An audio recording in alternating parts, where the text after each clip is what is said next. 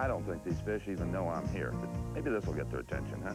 You know, I'll tell you what got my attention. It was some great racing on the half-mile oval at Queen City Speedway near Cincinnati, Ohio. The boys from the American Speed Association put on quite a show in their fiberglass-bodied stock cars. As a matter of fact, we had a camera in the car of Mark Martin, number 2, running second behind Butch Miller, number 52. Let's pick up the action as the green flag is about to come out after a caution.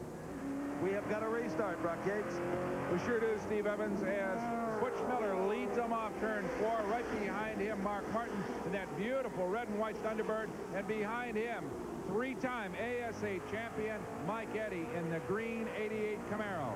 Mike Eddy looks anxious to make a move. Right on. In fact, here he comes. Mike Eddy on the outside, and he has just slicked his way right by Mark Martin. And now it is Trickle trying to get by Martin on the high side, and he is going to make it work.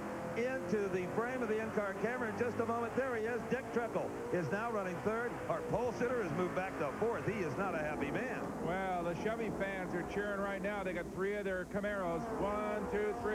As we've got a pair of Thunderbirds back in 4th and 5th. But this could be, as we said earlier, just a feeling out stage in this race, as these 5 top pros just sort of work each other out and work the racetrack out. It is interesting, though, to notice that all the passing's been done on a high side, Steve. Look at this. Mike Eddy moves from back in this spot now to take over the lead. And here goes Trickle challenging Butch Miller on the outside as well. Now Trickle putting the same move on Miller that he did on Martin. Can he make this one work? You bet he can. So just a bear of a man, 3-time ASA champion in the green car. Mike Eddy out in front. But now our camera car, Mark Martin, is starting to make his own move on Butch Miller.